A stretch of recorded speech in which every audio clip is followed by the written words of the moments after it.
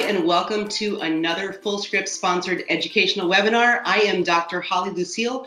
I'm part of the Integrative Medical Advisory team at Natural Partners Fullscript, and it is my distinct pleasure to have back with us Dr. Ben Lynch. Now, Ben, I'm going to give the folks out there, maybe the 2 or 3 folks that have never heard anything about you, just a little bit of a rundown of your bio. But I do want to throw it to you to have us know what's up in your world, because I know that you're up to way more than what's on this little piece of paper. And you want so much more than what's on this little piece of paper. I hope so. Yeah, let me just get started. So Dr. Ben Lynch, ND, received his cell and molecular biology Bachelor's of Science degree from the University of Washington and his doctorate in naturopathic medicine from Bastyr University. His passion for identifying the cause of disease, I love that story, directed him towards nutrigenomics and methylation dysfunction. Currently, he researches, writes, presents on a worldwide of topics of MTHFR, methylation defects, and genetic control. So thanks for being here once again. Yeah, pleasure to be here, Holly. Always good. You know, every time I talk to you, I get a chance to talk to you, every time I hear you speak, every time I read anything you've written, I learn something. And I don't think that today is going to be any different, especially with our title, you know, glutathione, why it doesn't work. But before we get into that topic, especially the why it doesn't always work part, yeah, tell the attendees just what's up with you, more about you. You're so prolific in your work, and I always appreciate it. So take it from here. Yeah, well, thanks for that. So, yeah, like you said, there's always more to us than our little bios. But I would say right now I'm working hard on getting a routine established for myself and my family. We have been out of our home for 2 years, and we just moved back. And that home construction job experience was very, very informative about our environmental exposures. And I will tell you, even though I was drilling our builders about all these different things to use and not to use, things still slip by. I wasn't aware of them, or I told them and they got installed anyway, and then they'd be ripped out, and things I had no idea that I found by chance. And thankfully I had good people who helped me out and protect my family. But I will tell you, do not forget our patients and ourselves are living in a box the majority of our lives. And we're the only species on the planet that builds stuff like this out of unnatural materials. And we have to be very, very mindful that the environment should be coming first, and be always, always asking, you know, your patients, have you remodeled recently? Did you move into a new home? Did you recently move? Where did you work? Has your office been remodeled? New carpets, new anything? And because this ties into glutathione too. Oh, absolutely. I mean, as you said, informed you quite a bit. I actually see your next book. I see the title. I see the cover because yeah, it's just living life is the best way you get information. That is for sure. So, all right, let's get into glutathione, because I was, you know, why it doesn't always work. I mean, we love glutathione. We think about glutathione, right? It's this huge, major antioxidant responsible for so much. And of course, when you're talking about environmental exposure, very important. We love it in all its forms. So let's just roll back to the basics first and talk about what the heck is glutathione. Well, glutathione is one of our body's top antioxidants.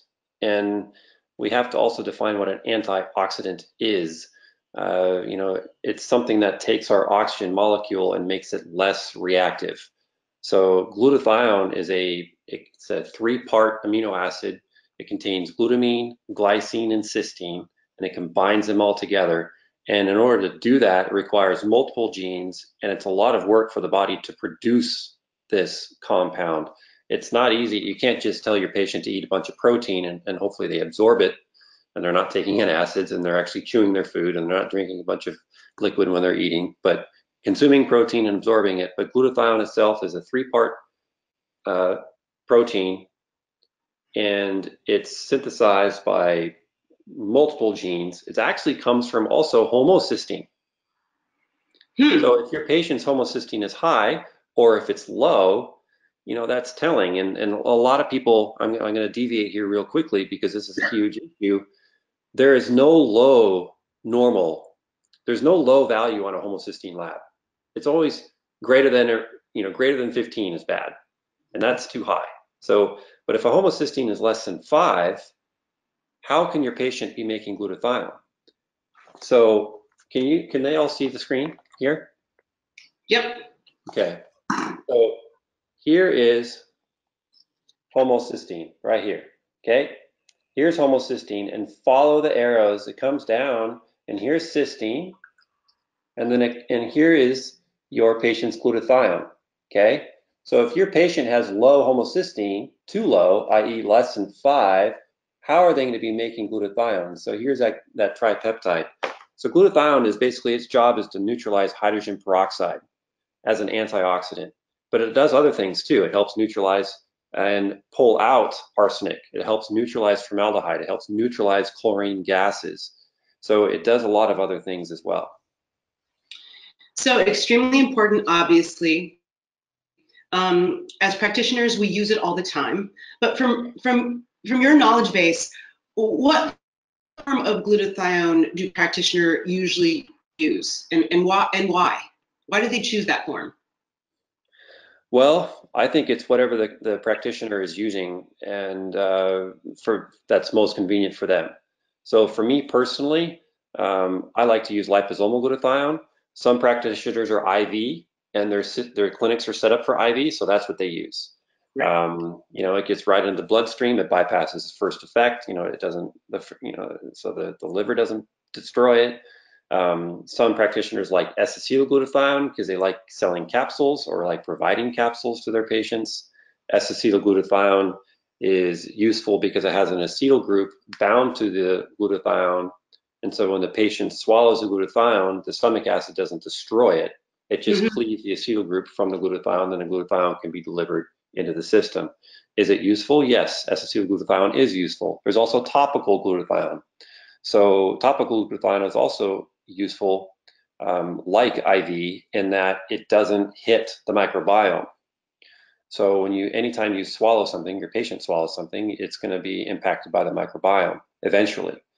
And since glutathione is a sulfur compound, so cysteine is very, very high sulfur, and cysteine is very, very reactive. So the microbiome will get a hold of it, and SIBO is everywhere. So we have to be mindful about that too before I get into the side effects. But I say that there's a plethora of different ways. And you talked about earlier, Holly, before we jumped on here, about the probiotic special sort increasing glutathione as well, right? Yeah, so I mean, I've heard that Lactobacillus fermentum, I think it was ME3, was a strain that was actually able to increase glutathione production. Yeah, and so when we hear these things, it's very useful. But first of all, we have to quantify, Right. how much glutathione are we talking about? Yeah, it sounds And good when you say it really fast, especially in yeah, the world of precision probiotics. right. You get really excited and it's like, oh, this Lactobacillus fermentum ME3 makes glutathione, and you're going to give it to your patient, and then your patient gets worse. And you're like, what the heck? What just happened? Is it from too much glutathione? Are they detoxing? Or is it something else? And Lactobacillus fermentum, as we were talking earlier, listen to the species, right? Fermented. Fermentum, it ferments. And so then if you have something fermenting, it's going to be producing histamine. And so is the histamine production actually what's stimulating the glutathione production? And I don't know. That's something I need to research, because since you said that Lactobacillus fermentum, see, I always think mechanisms of action. Right. So is the Lactobacillus fermentum actually producing glutathione, or is it stimulating histamine, which is stimulating glutathione? I don't know. Maybe it's Right. both. Yeah, I'm glad I brought it up. I mean, I heard about it, and once again, I think you make a great point here that, as I said, it sounds good when you say it really fast, but I think that you have to get in there to understand the mechanism of action, because based on case by case, you could be actually introducing it and making the situation worse, especially if SIBO is on, is on deck for sure. Yeah, or the individual's histamine metabolizing enzyme in their gut is overwhelmed from histamine producing bacteria, like Blastocystis hominis. Blastocystis hominis is identified by doctors' data and other labs. And if you carrying Blastocystis hominis, and it's pervasive in our water and it's in our foods, and I had it, and I recently tested using the GI map test, and it's gone, thankfully, but doesn't mean it can come back.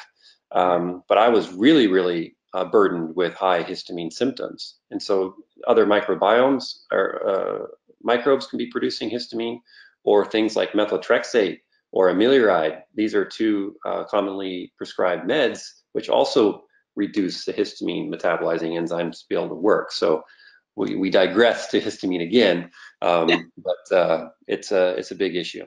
It is. And just to take a quick break for attendees, I know you probably are going to have questions, so please take advantage of the chat box and ask them. And then Captain Cam, who is running this webinar, will be slacking them to me, and I'll be asking them to Dr. Lynch to get an answer for you. And if we don't get through all of the questions, we'll definitely try to get all of the questions answered to you after the webinar as well. So Ben, you talked about briefly, you mentioned quickly in a sentence side effects of glutathione. And I'm sure part of my brain and some of the other attendees went, what are you talking about, side effects of glutathione? Because as you say, it's a really important compound. We need it, especially in our modern day. You know it better than most right now because of what you just went through in building probably one of the cleanest houses that are out there, because you had your mind around it and you had your eyes and ears open. So it's needed with our environmental exposure. But what are you talking about when you say side effects? Yeah, and so first off, I don't want to give glutathione a bad rap. I love glutathione. It's phenomenal. But Holly, you made a great point. What we love doesn't always make it going to be perfect for us. I love my kids, but sometimes they're a real pain, We could go on and on and on with analogies, I promise you. Yeah. So, I mean, there's many, many examples. But, at some point, glutathione has affected your patients 100%. And I guarantee you it is not a detox reaction. It's something else. There's other mechanisms of action at play here, and I'm going to be giving you a few of them, because when I researched this and I found evidence in published research, I was like, wow, this is actually really cool. And it made me more cautious about using glutathione. But so some of the side effects of glutathione, I surveyed a number of people, and about 300 people, 281 responses I got back. And it confirmed the side effects that I saw clinically and just from others in general. So in order, headache, 33% respondents, anxiety, 28%, fatigue, irritability, also 28%, muscle pain, 15%. And then there's like 8 others: insomnia, rashes, itchy skin, difficulty breathing, worsened skin issues, and so on. Those were not as prolific though, so I didn't write those down. But those are the main ones: headache, anxiety, fatigue, irritability, and muscle pain. But Holly, which of those sound all very similar to you? Well, it may sound, as you said, like a detox reaction. Like, oh, we're doing a good job. This needs to happen. We just need to push through. Right, exactly. And that is what a lot of us tell or told our patients. It's going to get worse before it gets better. It's a healing crisis. That's right. It's like the homeopathy healing crisis, right? And sometimes that does happen, but I have totally changed my mindset on this. If the patient or the individual I work with does not get better always, then I'm doing something wrong. Yeah, and I love that, because I think it's so important that guides your thinking, because best laid plans, right? Based on your experience, your knowledge. But, when the body is the best biofeedback machine, it's going to tell us.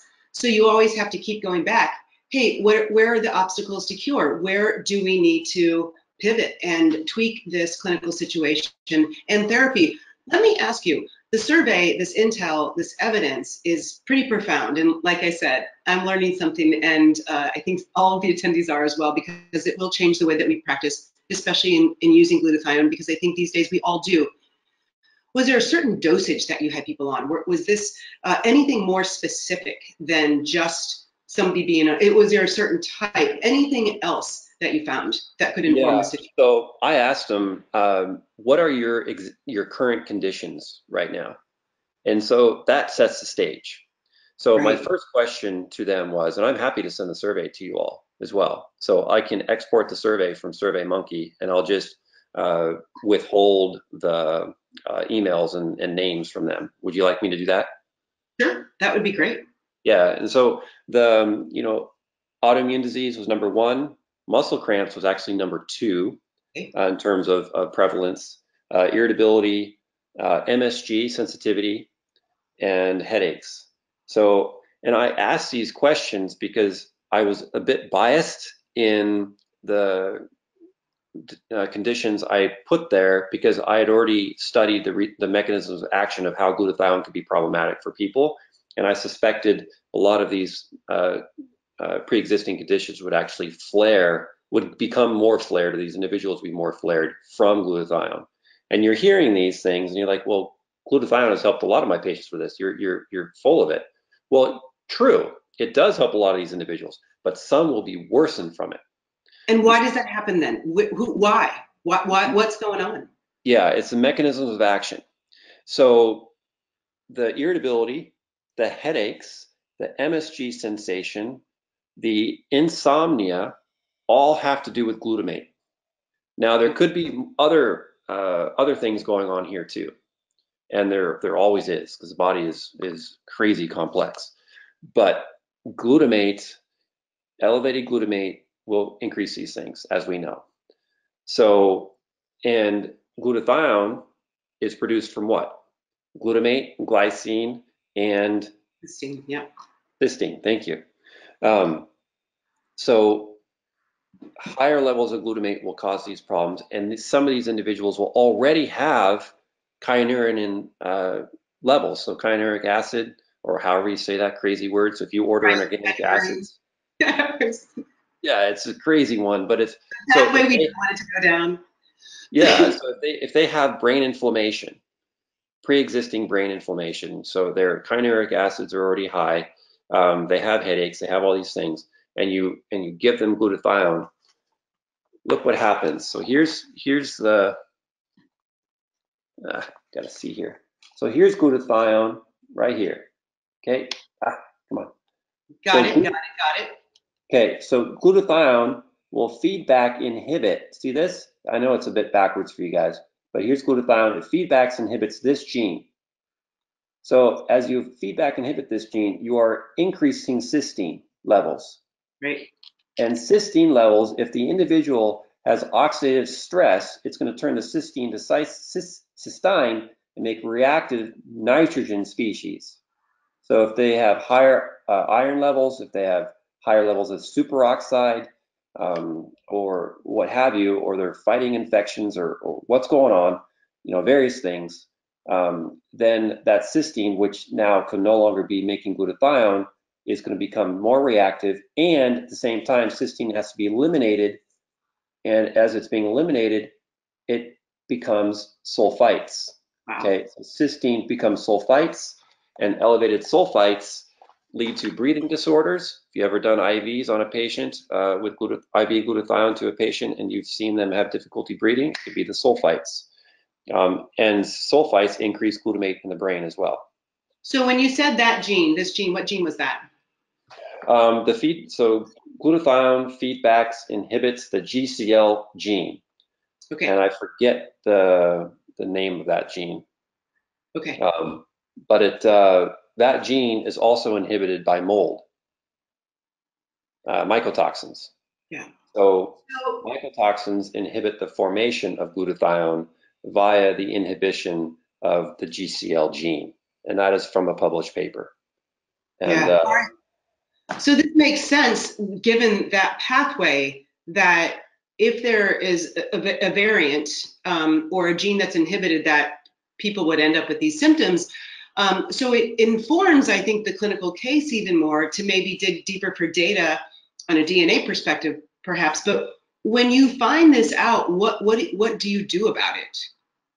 Well, I look to first suss out all the reasons why the individual has higher glutamate levels.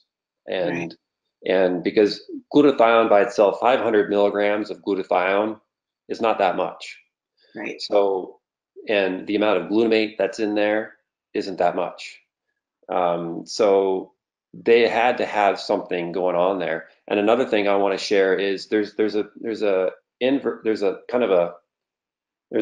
curve, and I don't have it in front of me at the moment, but a little bit of glutathione, too low of glutathione in your patient will increase glutamate levels in the brain.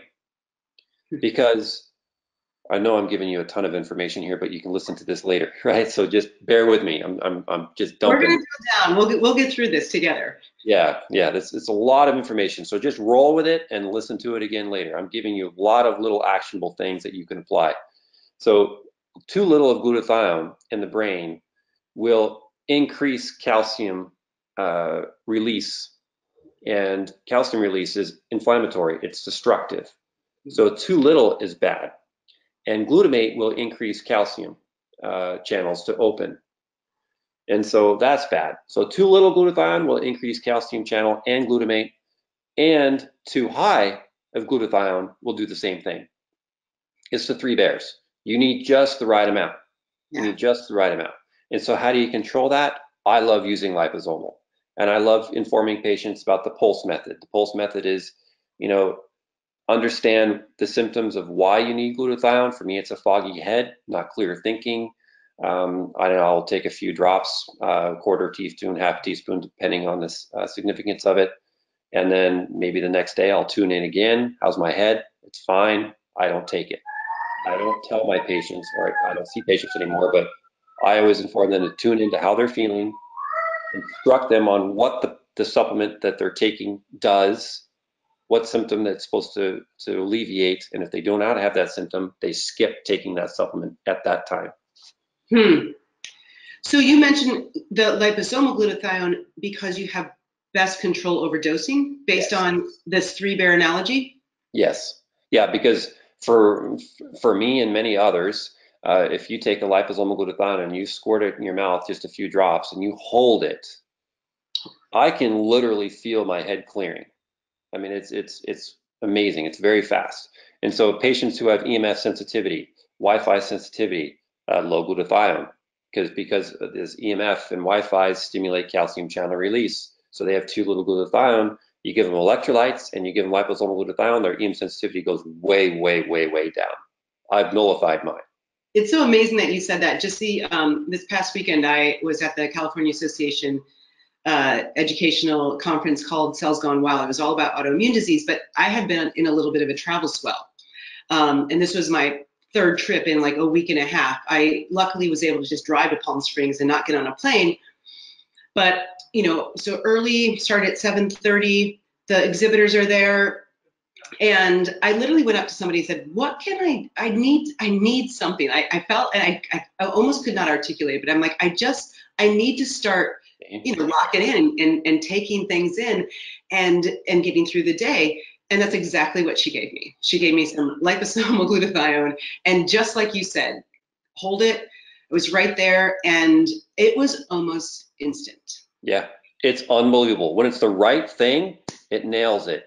And sometimes it's deceiving because you take it, you hold it, and nothing happens.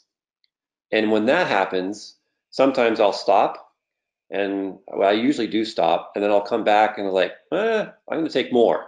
And then I'll take more, and sometimes it does help, other times it doesn't. And then when it doesn't help, then I take electrolytes. And when I take the electrolytes, that makes a huge difference. And does it make it completely go away? Sometimes not, because sometimes I'll be just surrounded by Wi-Fi or Bluetooth for a long period of time, maybe a week at a conference. And because I don't have Wi-Fi in my home, I'm wired. Everything is wired in this home. And I'm shielded with aluminum roof and aluminum siding and double glazed windows. My cell phone reception is horrible. And that's okay. Yeah, it's okay. Yeah, so anyway, I digress a little bit, but that is very, very useful because Wi-Fi is a thing. And you've got to tune in to that with your patients too.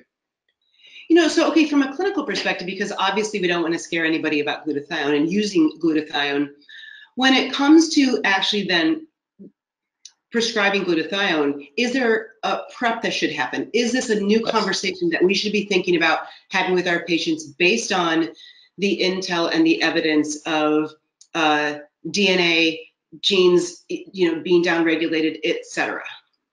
Yeah, so you're spot on, and I'm going to share with the ones I know, and obviously I can't share the ones I don't know, but I just want to state that because I don't know all the reasons why of what to do prior and what all the potential side effects are either. But I do know that microbiome is a massive one, and sulfur is a huge one. And when I surveyed these folks, I said, have any of you taken molybdenum? And there was like 80% have never tried it using molybdenum. And molybdenum is the cofactor which gets rid of sulfites. Right, molybdenum. Yeah, and this gene is slowed down by, I have it here on my pathway planner, is slowed down by arsenic and tungsten. So, look, we always concern ourselves about genetics and running genetic reports. Mm-hmm. But that book over there, it's more about the environment. It's more about dirty genes. It's not just about inheriting which SNPs cause a slow SUOX. SUOX, SUOX, is the gene which processes sulfites into sulfate, and then you pee them out. If this gene is slowed for every reason, whether it is a genetic polymorphism or a cofactor deficiency of molybdenum, or an environmental sluggishness caused by arsenic or tungsten and others, which I don't know about, then you have to evaluate them all. And water filtration is a big one. But I would definitely start with molybdenum. That is inexpensive and mm-hmm. easy to use.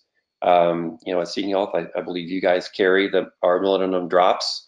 It's 25 micrograms per drop, and that's all that's in there basically. So this would be a preparatory phase in initiating glutathione. Yep, and also a great question is, a great preface is, do you get headaches from drinking red wine or cheaper alcohols? Yes. Do you get insomnia from that? Yes. Do you get headaches from, well, not headaches, it's different. But there's a lot of sulfites in wine. Or just ask them straight up, how do you handle sulfites? No, right. I can't handle them. And it's different than sulfa drugs. Sulfur drugs and right. sulfites, different class. Good distinction. And, so give them molybdenum and be mindful, though, that as their symptoms improve, they stop the molybdenum. And so it's the 25 micrograms is not much. We also have a capsule of 500 micrograms, which these people are pretty overwhelmed with sulfites. So giving them a 500 microgram capsule can really help them. As they improve, and their symptoms go way down, you stop the molybdenum. And if they're ingesting a lot of sulfur-based foods or sulfur-based supplements, then you go back up with the molybdenum. But if they're not, you stop it, because molybdenum is also the cofactor for making uric acid. So if you see a high uric acid on a lab, be careful because you might be pushing that. Got it. Okay.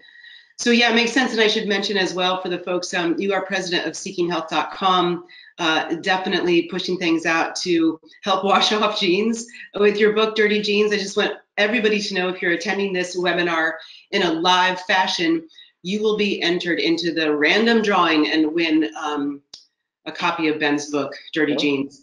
Cool. An excellent book, changed the way that I think and practice for better outcomes. It just is a must. If you win it, read it. If you don't, buy it. That's what I got to say there. So, okay, any other thing besides molybdenum when it comes to prep? 100%. When thinking about now, cautiously giving glutathione. Yeah, so my foundational thing is electrolytes, 100% hands down. And electrolytes are massively important. 99% of women are potassium deficient, 90% of men are potassium deficient. Mm-hmm. Most electrolytes do not have sufficient potassium in there. We need about 4 to 5 grams of potassium a day in divided doses. You have to be very careful with potassium dosing because for various reasons. But as long as potassium is taken with food, the risk for overdosing goes way down. It's an empty stomach, which is the biggest issue.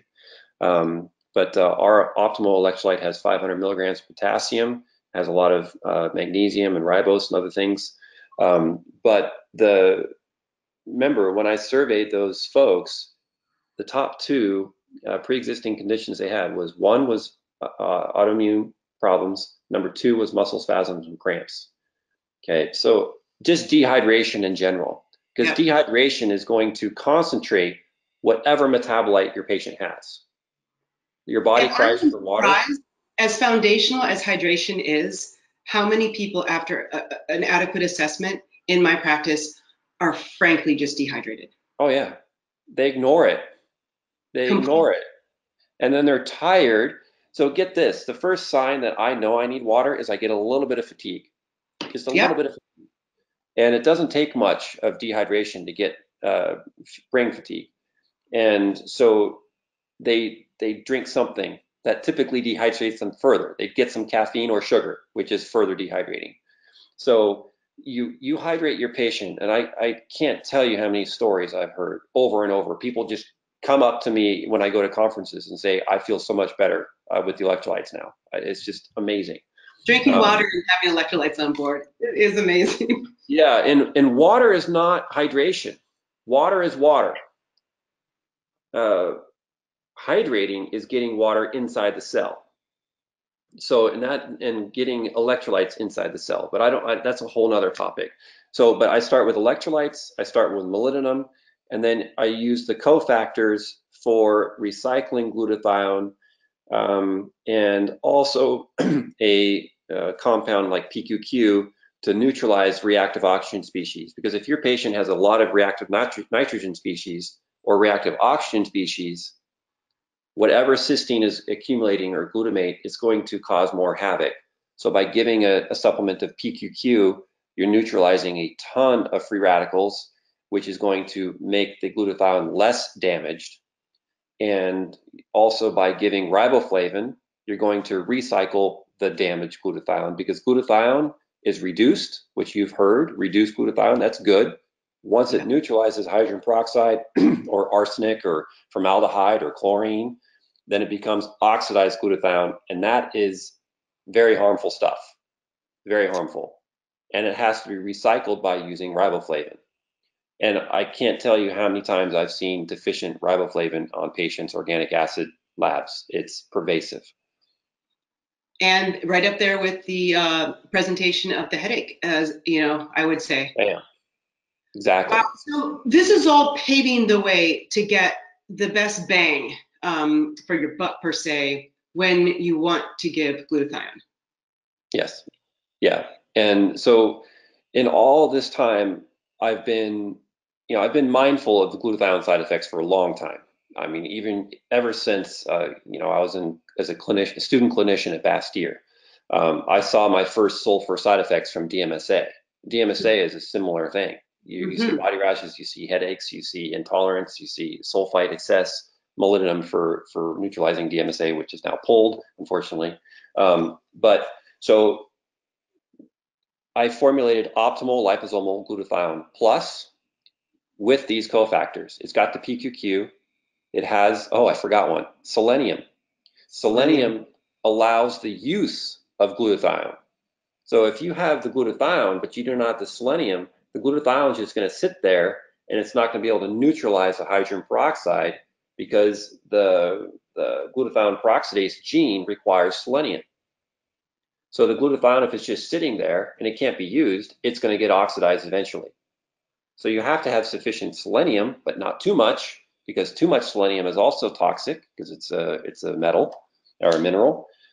So you have to be careful with those. So optimal liposomal glutathione's got selenium, it has the PQQ, it has the riboflavin, and it has the molybdenum, all built in, along with the glutathione and the phosphatidylcholine. And I'll warn you, it's not the best tasting. The optimal liposomal glutathione mint is my favorite one, but the plus is definitely helping a lot of people who were otherwise unable to take glutathione. Well, I think, from a patient adherence perspective, that's the old dossier. This is doctor as teacher. It's like, hey, the risk benefit ratio. And I've had this conversation sternly with a couple of my patients where they're like, you know what, that tastes like crap. I'm like, well, guess what? Get over it, because this is what we need to do. The risk benefit ratio of you having this on board versus your taste buds getting a little burdened for a bit of the day is just, it's the benefit is there. Definitely, and that was also one of the, I think a lot of people in the survey commented, they said, I don't care how gross it tastes, the outcomes are so huge. And then there's other people said that it was a minimal, it was like 3%, I think. The taste is so bad, I won't touch it. It's like, all right, so be it. That's the obstacle to cure, but. Yes, yourself. Well, in so many different cases. All right, I want to back up then, and I want to talk about. I know it has been common for practitioners to actually just provide the building blocks of this compound. So in the form perhaps of N-acetylcysteine. What do you think about that? What do you see there? There goes a glutathione side effect issue. No, no. So N-acetylcysteine is wonderful when it's used properly, and I learned from early on too, NAC makes glutathione. And when you look on this pathway, so here is your cysteine. Yeah, everything's backwards. So here's your cysteine, okay? Yep. Goes to glutathione. But is N-acetylcysteine the only thing that makes glutathione? That cysteine has to go through this gene and this gene in order to make your glutathione. So that is not the only thing. So cysteine is the rate limiting step to synthesize glutathione. That is 100% true. But you also need to have, well, look here, you need ATP. So your patients need to be, their mitochondria need to be running well. Everybody has ATP just to one extent. And then there's manganese, magnesium. Oh, look at that, magnesium. There's an electrolyte. And then glutamate. Most people have sufficient glutamate anyway. And then, but look at this purple. I know everything's backwards for you all, but this is mycotoxins. Mycotoxins, and these are all from published literature, all these little things here. So mycotoxins inhibit this. So if you're giving your patient with mold exposure or mycotoxins in their home, N-acetylcysteine, and they're magnesium deficient, okay, and they've got mold, that N-acetylcysteine ain't gonna do anything. It's a mucolytic. So what's going to happen is you're going to build up their cysteine, and the cysteine, since they're having mold, they've got a lot of oxidative stress going on. That cysteine is going to go to cystine, make reactive nitrogen species. They're going to get worse. And then not only that, but NAC is a mucolytic, and it's going to dry out their mucous membranes, and they're probably going to get drier eyes if they stay on it longer term. They're going to get possible nosebleeds, or they might get a enhanced leaky gut because the mucous membranes in the gut are also harmed. So I love N-acetylcysteine when there's lung congestion or there's nasal congestion and you need to break up mucous membranes. I think it's phenomenal. It is phenomenal. But long-term use makes me very nervous. I go all in on supplements. I used to. I took NAC. I forget how much I took. Maybe it was just 500 milligrams a day or something. I don't remember, but I took it every day. And I think I took it every day for months. And every single day, every time I took a shower, I got a nosebleed. And my eyes were so dry. They were always dry. I was like, what the heck? What is it going on? And finally, I sussed out what I was taking. I stopped the NAC. The nosebleeds went away. My dry eyes went away. And who knows what I did to my gut. Yeah. I years ago when I was sort of searching for a tagline, what have you, I actually got this from being in practice, and I would get through an incredible, intake and have that good clinical acumen, and literally most of the time I would just push my chair back and I would say out loud, let's think this through, right? And yeah. You're exemplary as far as thinking things through, because I think that's just how your mind works. It's amazing because you take the science and make you put the dots really, really close together and help us connect them. And thinking things through, especially when it comes to better outcomes in our in my opinion, tougher and tougher and tougher clinical cases in our modern day. Just really, really appreciated. So I want to ask you one question, then I want to roll to the questions that are rolling in on my Slack here. What about food sources of glutathione? What do you think about that? Are there any? Yeah, there are. And I saw that question. I meant to look at my email from Dr. David Quigg, because he goes, I do the poor man's glutathione. I was like, what's that, David? And he goes, sprouts, broccoli sprouts, but broccoli sprouts, I'll warn you, they're potent. They're really potent. So I would definitely recommend mixing them with other sprouts. And then you need to have radish sprouts to activate whatever that compound. What's that compound in broccoli? It's a crazy long word. Sulfuric acid, or that's it. Yeah. So, and then the radish sprouts helps activate that. So have your patients grow broccoli sprouts and radish, but I recommend you do it first, and maybe even do it in your clinic, and they can try them. And the best website that I love for sprouts, and I'm a little nervous because it seems like they're struggling, so your support would be appreciated.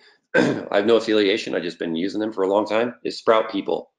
So sproutpeople.com. Great website, great tools, great people.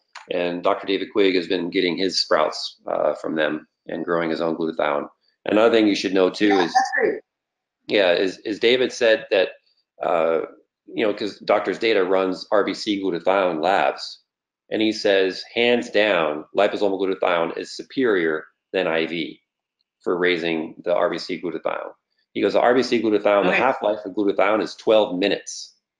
So when you take liposomal glutathione, you can take it, in the morning, you can take it in the afternoon. And another thing I should talk about with dosing glutathione, it's better to take a little bit more often than a lot at once. So consistency over intensity. Yes, because if you have a constant, let's say you moved to a new home, or your patient moved into a new home, and they've got particle board furniture everywhere, new flooring, new carpets, all this stuff. They're just formaldehyde all over. Glutathione metabolizes formaldehyde, so it's better than take, say, a quarter teaspoon 5 times a day rather than 1 teaspoon once a day, because that glutathione is just going to be damaged, and all day they're breathing 14,000 liters of air, and there's a lot of formaldehyde in it. So have them do it throughout the day. So start low, go slow, consistency over intensity for sure. I have to tell you a story about my radish sprouts. So, and when you say they're potent, they're very potent. So I was in London this past, late last year for a preventive medicine conference, and I was staying near a Whole Foods. And so I was going to fly out, and I don't like to waste anything. So even though I think it was probably against customs, I had these radish sprouts that I still had. And so I bought them, I put them in my backpack, I flew home with them. And the next morning I thought, I'll just make a juice out of the things that are in the refrigerator. And I put these broccoli sprouts in my juice. I went to the office with these broccoli sprouts, Vitamixed up in my big juice container. And I had a patient that stopped me in my tracks in the middle of our session and said, did somebody take a crap in here, because it smells horrible. And everybody was like, and I'm like, oh my gosh, my juice smelled so incredibly bad. Yeah. Like I literally almost lost a patient. They're profound. Yeah, and be mindful of that too, because liposomal glutathione will do the same thing. So yes, or similar, not same, similar. It's less potent than those. I've got a question here that addresses that. So here we are from our attendees. How can we raise GSH level in a person with a CBS mutation, particularly increased enzyme function, as opposed to decreased function? I was found to have very low, HCY and high TAU and low GSH. So the basic question, how can we raise GSH levels in a person with a CBS mutation? Okay, I have a video on YouTube that talks about, if you Google, if you search in YouTube CBS Ben Lynch, you'll see a video where I talk about the CBS gene pretty thoroughly. It's a great video. Yeah, the whole thing about the CBS gene, the SNP, is there's a lot of misinformation out there. And what I will say is, yes, a CBS gene can work faster in these 699 variant individuals, but it can also work faster in individuals who have lower glutathione. Why? Because oxidative stress speeds up the CBS gene to work. Why would oxidative stress speed up the CBS gene? Well, because the body wants to synthesize glutathione. So the speed of CBS is more important, and the understanding of what stimulates the CBS gene, i.e. the enzyme, to function is more important than looking at what SNP is there. So ignore the genetic reports, look at what is going on, and I will show you here. So here's the CBS gene, okay? Purple slows things down, and orange speeds them up. So we have low cysteine will speed up the CBS gene, and we have low homocysteine, yeah, will speed it up. We have hydrogen peroxide will speed it up, and we have reactive oxygen species will speed it up, and high methylation, high SAMe, will speed it up, and the cofactor is vitamin B6. Things that slow it down are the opposite, high levels of glutathione. So if you have a fast CBS 699, you would probably want to consider glutathione. Low reactive oxygen species also slows it down. So supplementing with things like PQQ or optimal liposomal glutathione plus would help. Low SAMe levels. So supporting methylation, but not in excess. Testosterone levels slow it down. So, I don't know what works with that. I'm not a hormone guy. High cysteine levels will also slow it down. So it's really important to understand what is triggering these genes to produce these enzymes rather than just focusing on the SNP. And that's what Dirty Genes is all about. And I wrote the book because there is so much misinformation on the internet. And I also catered to the misinformation on the internet in the beginning, and I probably still do. But if I find I make a mistake, I correct it. And this whole CBS, I'm going to swear, but I'm not, is driving me crazy because there's too much focus on it, and you got to focus on the epigenetics. All right. So once again, folks, on YouTube, CBS, Ben Lynch, look it up. A lot more information there. That was a question. I think we already answered this NAC question. I do have a question. Why does it taste so bad? Sulfur. Sulfur is nasty, and sulfur stinks. Have you ever been to a hot pool or any Right out of the ground? geothermal hot springs? I went to a town in New Zealand called Rotorua, and Rotorua is a hotbed of geothermal activity. And you drive, you're not even in the town yet, and it reeks to high heaven. So it's just a sulfur. Rotten eggs. All right. Okay, I've been getting glutathione IV pushes, but I recently heard that a glutathione drip is better for someone with heavy metal toxicity since it enters your body at a slower rate. Can you comment on this? I don't know about the whole heavy metal connection, because glutathione helps, pull metals. And I know, talking with Dr. Stephen Jennis and Dr. David Quigg and Dr. Anderson and others, that glutathione pushes are very useful, and liposomal glutathione is very, very useful. What I do know is anytime you put in a substrate, anytime you burden an enzyme with too much of something, it requires work. And so, if you're loading someone up with glutathione fast, they're going to use up more molybdenum, they're going to use up more riboflavin, they're going to use up more other oxidative things to help recycle that. They're going to use up more selenium. So don't forget, there's a give and go here. So if you wake up in the morning at 6 o'clock and you go for a run, it's different than when you wake up at 6 in the morning and you take a shower. The nutrient requirements for that are totally different. So when you are pushing your patient with a bunch of IV glutathione, you have to make sure that those cofactors to process the glutathione so it can be active with selenium, to recycle it with the riboflavin, to pull out the sulfites with the molybdenum, to make sure there's magnesium and electrolytes on board, and to make sure that you don't have too much oxidative stress. It's all important. Well, you've made a couple points this webinar about more is not necessarily better. Yes. Period.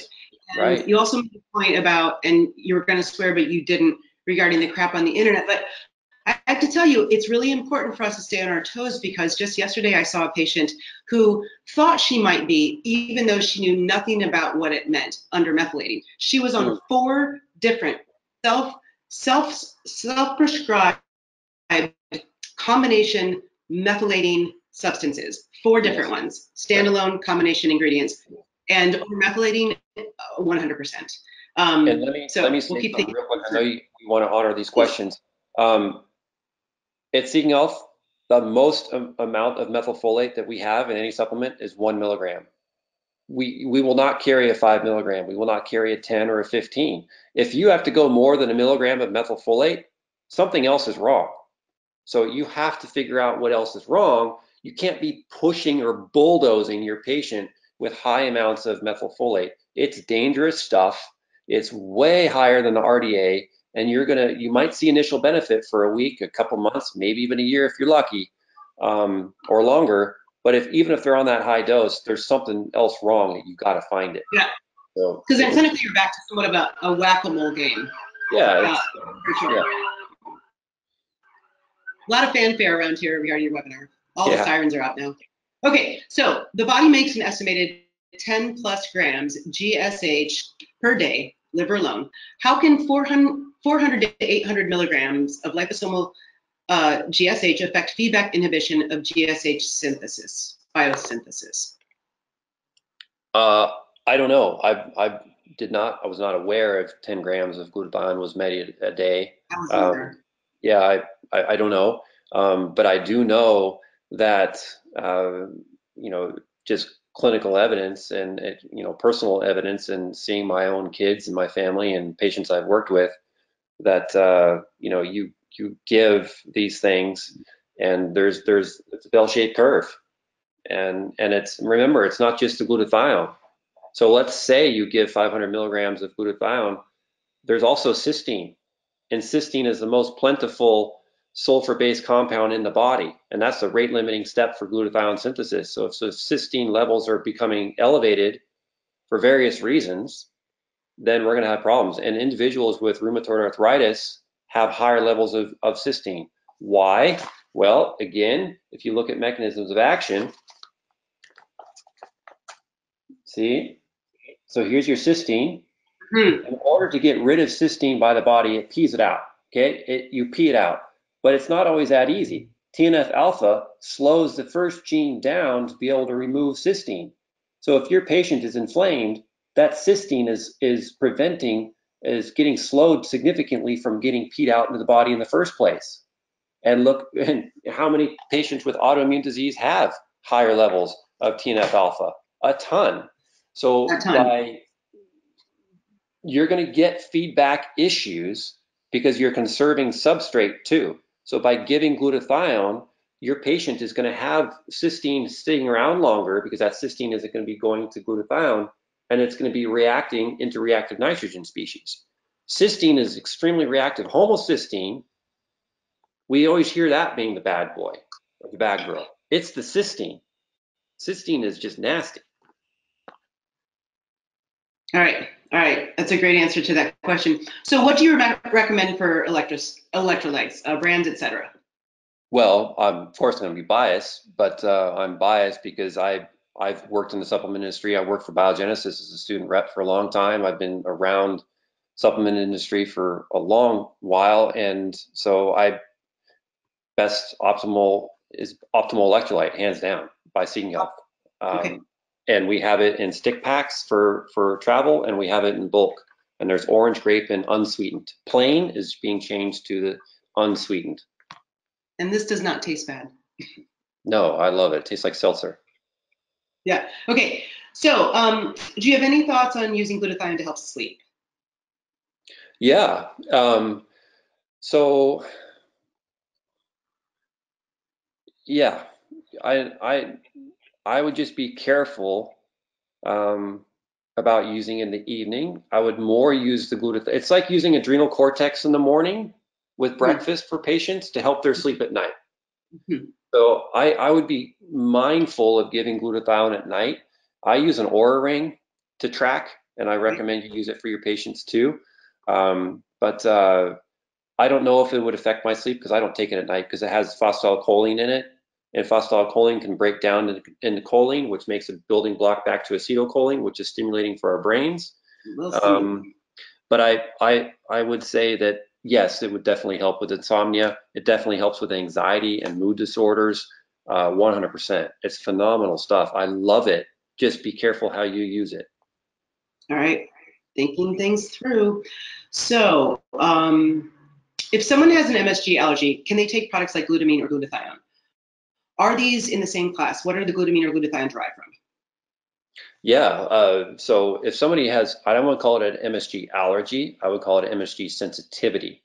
Monosodium glutamate is basically a drug that's formed to hyperstimulate the taste buds or the taste receptors in the brain. So when you go to a restaurant and you're eating foods with MSG in it, it just makes you hyper aware of the flavor and you love it. And so you consume all of it. So that's why food industry loves MSG because you eat the whole bag, right? Who can eat too much? Yeah.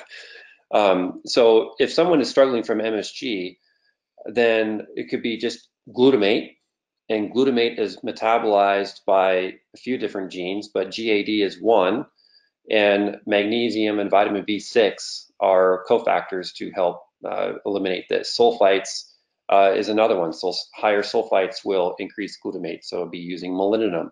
So someone with an MSG sensitivity, I would be highly using a little bit of glutathione. But prior to that, I would be giving electrolyte or molybdenum to knock the sulfites down. And but everything that we just talked about, optimal liposomal glutathione plus electrolytes, yeah, I Okay, would say start with those two. so two more questions here. What's your favorite lab to test dysbiosis, leaky gut, etc.? GI map, diagnostic solutions. Okay, GIMAP diagnostic solutions. Should you be cautious of giving glutathione when a patient has amalgams? I've heard that. I don't understand it. Yeah, I I was going to say this honestly thing. don't understand it. If somebody has amalgams, they've got mercury, and you need to get it out. And the What do we glutathione do? helps mobilize it and get it out. Dr. Yeah. Stephen Jenis doesn't get it either. I remember Stephen. If you don't know Dr. Stephen Jenis, you should. Jenis. Somebody asked him about the Cutler protocol, and he was like, "What? I don't know what you're talking about." Um, but Dr. Jenis has been working with environmentally sick patients for a long, long, long time. Very wise man. All right, last question here. Is that diagram in your book, or where can I get a copy? It seems like you reference it quite a bit, and Oh, it would help me understand the pathways. yes. Look, Einstein, kind of smart dude, right? He said, never mind, memorize anything you can look up. You I can't take it to heart every memorize. day. Yeah. So I first started with MTHFR. That was the first gene I read about, and I was like, okay. I just started giving everybody methylfolate, and then I learned B2, riboflavin was the cofactor, so I was just giving a bunch of that, and people were getting better, and some people weren't, making them worse. And then I realized that there's more genes in the human body besides one, and so I started drawing on pieces of paper and connecting them all, and eventually it turned out to being this. It's called Strategene. And so strategy is basically your patient can run their 23andMe tests and their ancestry tests, and you can export their raw data into Strategene, and you get the genetic information. But that's great, that's awesome. But what's most important are the pathways. Okay. Yeah. And at Seeking Health, we offer the posters. I don't know if you guys offer the posters. But it may be something to consider. I don't know how it's not a supplement though. Yeah. But our posters are great because they're 2 feet by 3 feet, and they're laminated, so you can draw on them with dry erase markers, and the patients love it because you're with them and they learn it. I don't have one on the wall yet. I need to mount it. Well, Dr. Lynch, thank you once again for your work. Congratulations on being back in your home, establishing that routine. I'm going to be really excited and happy for you because I know how important that is in general. Thank you for your humility, the way that you dive into this work and you back up and correct and continue to learn more and take everybody with you. You're always giving back, so it's always such a pleasure to talk to you. Folks, once again, if you have any questions, we're going to try to get them answered. From what I could see, that's all that we've had. If there are any more, Ben, I'll make sure that you get them. And then also, make sure you stay tuned, Fullscript, for other educational webinars, and as well, the winner of the Dirty Gene book. If you win it, read it. If you don't win it, buy it. All right? All right, thanks so much. Thanks, Holly.